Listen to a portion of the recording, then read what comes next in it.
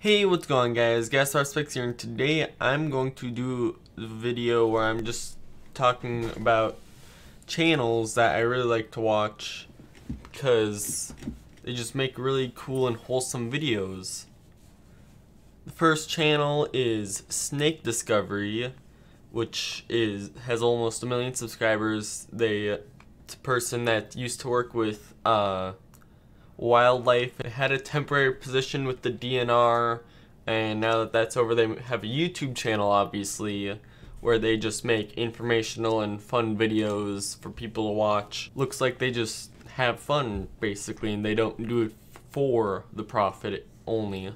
Another channel is Paul Cafaro. He also has almost 1 million subscribers.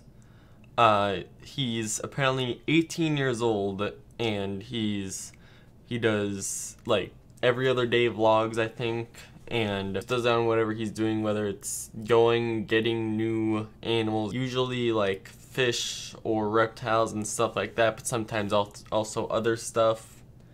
He also sometimes builds new like areas for his animals to live, or just sometimes does whatever, just like looks at stuff that's cool. Another one of these channels is Marlene McCohen. I think that I might have said that wrong. Her channel has over 100,000 subscribers, and she does videos every few days, and that she mostly has birds. She does something that just she wants to do for the videos, whether it's just like having fun with her friends with the videos, or if there's something happening and then she wants to record it, she'll just do that, at least it seems. The next channel is the smallest of all of these, which is Mikey the Macaw and Friends, with 42,000 subscribers, so it's a pretty small channel, you know, not many subscribers. And in their description, or their about page in the description, the first sentence that says is, "We make videos to make you smile." So that already means that they're just doing it for fun, most likely. And all their videos are just fun videos, where they're making them about just whatever they feel like. Now this next channel is a bit more of a sad one because of recent events that happened, because it's Ripley the Toucan. The person who owns the channel has made all sorts of videos with Ripley, which is the toucan, obviously, and they're just, there's birds out there, or over there. They made all sorts of videos that are just about them doing stuff that they will just like for fun with their bird, like showing their bird sparkling water, see what they think, giving them a slinky, see what they do with it, and just having fun and terrorizing their friends who are scared of it. But recently, on January 1st, well, actually the video for it went up on January 8th. The channel uploaded a video saying Ripley is no longer with us as the title, which is about how Ripley passed away on January 1st. It was very emotional. I'm pretty sure I cried when I first watched the video, and the person who is behind all the videos said that they are sending Ripley off to the science studies thing, so then they can study toucans more, because they're more of an exotic and uncommon animal. It's nice for them to be able to study one, especially since they don't live in an area where toucans are common. They were giving away individual feathers of Ripley to people who donated $50 or more to their GoFundMe or Patreon.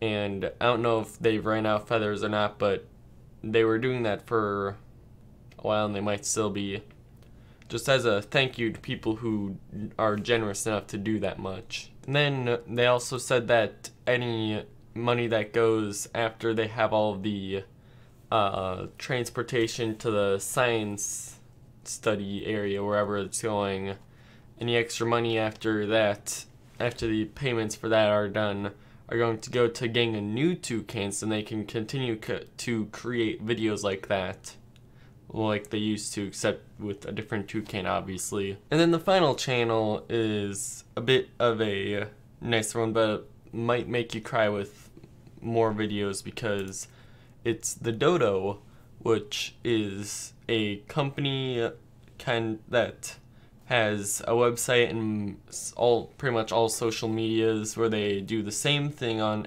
all of them, which is just put up stories that people send in of just helping out animals or putting them in better positions, saving them, or just animals that like stuff. There's been at least 2 stories on the Dodo about short spine dogs, which is a thing that happens with them sometimes, apparently.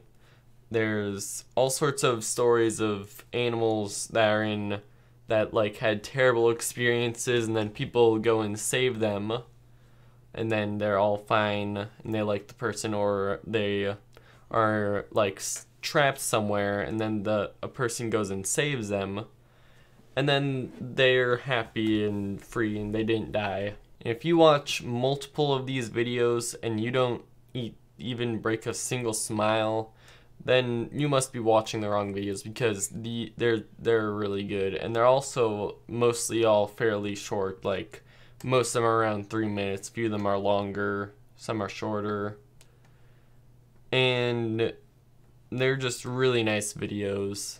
I really recommend you watch at least one video of the Dodo at some time, or read one story on their website, or whatever you want to do with it. Just do one thing on their thing, or like read or watch. I think one reason why I like some of the stories from the Dodo the most is because in my house right here, right over there more, there's a story that's pretty much something from there, except the story isn't in there in the Dodo, because one of the birds that we have in my house, the room's that way, they were in the zoo that my mom works at, and they were in a really bad condition. They had a wound on their leg that they kept picking at, and their feathers weren't doing that good because they kept plucking them, because their parents did that, so they thought that was what you're supposed to do. And it got into a really bad position where they were either going to put him down or give him to someone. And so my mom was like, hey, we'll take him, because they were already, like, knew the bird already trusted her a bit. So then we brought the bird home and put him in a plastic cage, so then he couldn't damage his feet anymore, and gave him medicine, and we had a cone around his neck, and we eventually put him in, waited a while, and then he got better. We put him in a normal cage and took off the cone, and then I think he got bad again, so we put him back, and then he got better, and then we put him back in a normal cage, and then his feathers got all better, and now he's doing perfectly fine, just like any other bird. Probably wouldn't even be able to tell that he was in any sort of bad condition with having not the best feathers, and having a giant gash in his leg, except for the fact that he's scared of going on to the bottom of his cage, but that's not a big deal. I think the thing that makes it so then I like all these channels so much is just the fact that they do it for fun. It's not, as far as I can tell, they don't do it with like any sort of like, oh, I'm gonna do this to get really famous, and then I'm gonna go and like start drama with all these people and like ruin their careers. No, they're just doing it for fun. Also, I don't think any of these channels really clickbait their videos at all, because all of them, it's just like, you see this thing in like the thumbnail and title, and then you see it in the video. It's not like, oh, it says that they're going to go and build a new place for their fish, and then they don't. It's like they say that and then they do, or like they show what it's like for these animals to be in this position and then be saved, and then they show that in the video. And yeah, that's gonna be in the video. I'll leave a link to all of the pages with the dodo on the top because I really think you should check out their stuff. It really should bring a smile to your face with any of the videos that are on there, really. And if you want to donate to Ripley the Toucan, the links, I won't link them, but I'll link the channel, which also has them, and also the links are gofundme.com/rememberingripley and patreon.com/toucan with just the number 2 in can. And yeah, I'll see you in the next video. Until then, goodbye.